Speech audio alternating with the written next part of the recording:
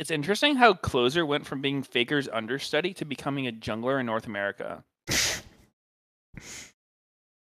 Jesus fucking Christ. Didn't he used to be like really good at Irelia? Do you think that's why Faker let him steal the Baron? Felt sorry. Yeah. Can NA just fucking buy some good players already? Jesus. Why don't we just fucking import people? These NA residents like fucking Someday, Closer, Abadage, FBI, Huhi, they're just not good.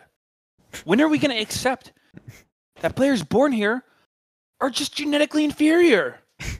And we need to import. Just get over ourselves. The video game genes required. Seriously. I'm tired.